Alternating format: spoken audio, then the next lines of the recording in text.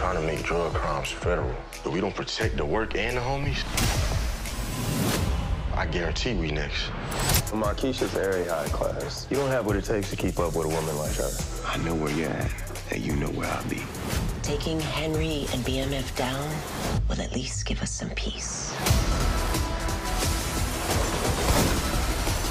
What's happening, BMF fans, Lamont Tyson YouTube fans, and Lamont Tyson fans on TikTok? This is going to be my episode 8, season 3 review for BMF entitled Code Red. And usually when people say Code Red, it is severe threat needing immediate action. And this trailer reveals several things that might need immediate action from Meech and the BMF boys. Let's get ready to break this thing down. We'll start right now. I'm up early for the dealers come out. Everybody is outside till the killers come out. You ain't eating, you just act full. I'm impactful. Dozen funerals in a month. I got that full. I will give it to niggas in all rap forms. Ignatius out right now on all platforms. That's right, ladies and gentlemen. You're in the building with the all-knowing, all-loving, all-feeling, all-seeing, all-powerful.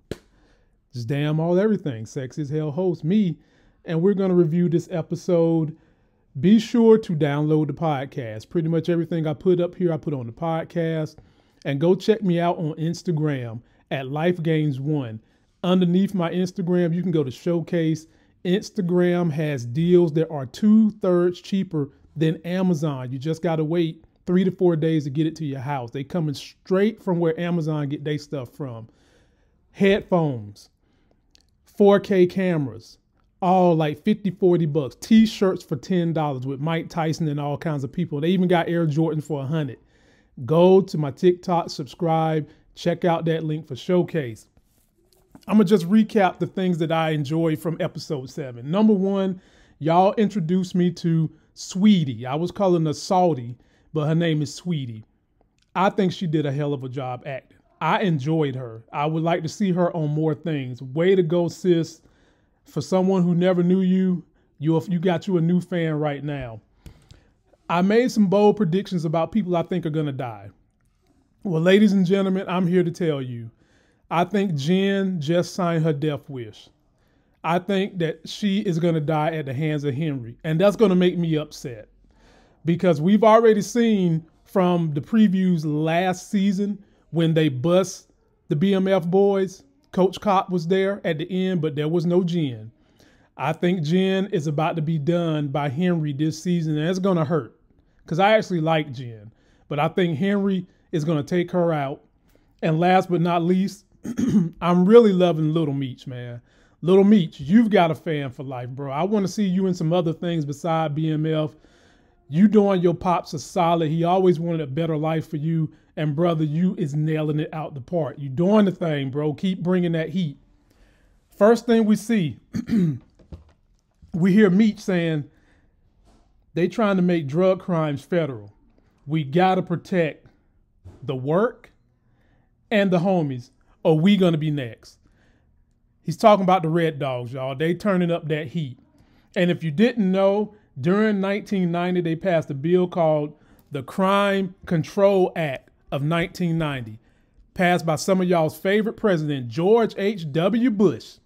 This act included various provisions to strengthen laws against drug offenses, including stiffer penalties on drug possession and trafficking, particularly for crimes involving, get this, cocaine and methamphetamines. Folks, this was designed strictly for the BMF boys. And you know what? They got around that. And then some of y'all's other favorite president, Bill Clinton, got involved and passed another bill to make it even worse. He called this one the Violent Crime and Control Law Enforcement Act of 1994. This is the one that Meech is specifically talking about in this clip. And basically what this did was included federal death penalty Act, which expanded the number of drug-related offenses eligible for the death penalty, meaning that if they caught a nigga with drugs, they would kill your ass. That's what happened with that. And so Meech is warning everybody we have got to take care of each other because they are coming for us using these tactics. And we already know the Red Dogs ain't scared to go illegal anyway because they know that the man is on their side. And somehow, some way, ladies and gentlemen, Meech was able to avoid that for years and take care of people all at the same damn time. Then we get T voicing over, talking to new cop. I'm going to call him officer phone number. Instead of pulling people over and giving them real tickets, he likes to pull folks over and give them his damn phone number. He's telling him, look, Markeisha likes high-class people. You ain't got the juice to keep up with her. And then he speaks one more time and said, I know where you at and you know where I'm at, talking to officer phone number. I don't like this for me, T, excuse me, because first of all, I don't even know if I really feel like I can trust Markeisha. She looks good. She got them good cougar draws. But at the end of the day, she's causing a ruckus. She's the one that set this situation up with him to be added with this cop. Bruh, you can't make it when the person you trying to sleep with is creating enemies for you on the low, and then reveling in the fact that you jealous. Come on, man. Dude, what happened to what Ja Rule said, MOB, money over bitches? What happened to that? Can we get that? And this dude right here, this officer phone number right here, not only do he want Markeisha, but I believe he's willing to risk his job over something. We don't know nothing about this dude. We don't know how crooked he is. We don't know if, well, first of all, we know we can't trust him because when Markeisha broke the law, instead of giving her a ticket, he gave her his phone number.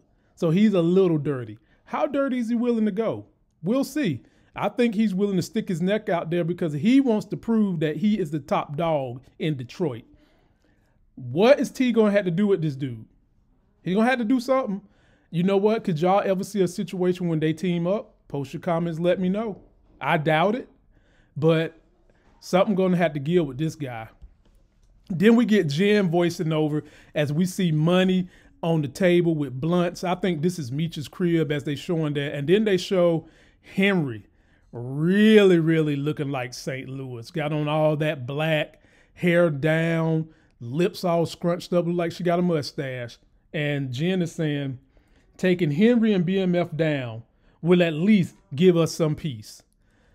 And as they show that, they show her, then they show a quick pic of Meech in the club having fun, which is what Meech did back in the day. Then they show Jen talking to Coach Cop. Ladies and gentlemen, if you're a fan of Jen, get ready to see her go down with the sin. She's going to die. This is it for her. Good riddance to a great actor. You did a good job. I just got that feeling this is it for you. And then they end the trailer with the Red Dogs breaking into somebody's crib in the hood. And you see them busting up in there. I don't know who they getting, but they about to take down somebody. And then they show somebody at nighttime getting thrown out of a window. And the person getting thrown out of a window is this cat right here firing a gun in the house where Meech be at.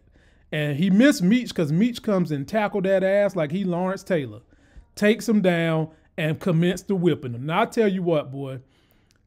Meech don't do a whole lot of killing, but he sure enough do a whole lot of fighting. I guess that's how you got to make up for it on the show, since we can't really show Meech killing nobody and open up investigations. You can show him fighting. So he's beating the hell out this dude. I don't know who he is. He pistol whipping him. He ain't killing him. He pistol whipping him. So post your comments, y'all. Let me know what you think. How are you enjoying the season? How did you like Sweetie's performance? And are you enjoying Lil Meech? He's evolving to me, and I've enjoyed it. And I can't wait to see him on something else. Post your comments. Get ready for me to go live Monday at noon EST to do kind of a recapping of what happened on episode 7 with the crew and the panel. Download the podcast and go join me on TikTok. Deals are all over that TikTok shop, ladies and gentlemen. When you click on my TikTok, go to Showcase, and you'll see all kinds of deals in there for you to take advantage of. You ain't even got to keep going to Amazon. That's going to do it for this video. Don't forget to like the video, comment, subscribe, get that life gain. Till that next Sex is Hell video, I'm out.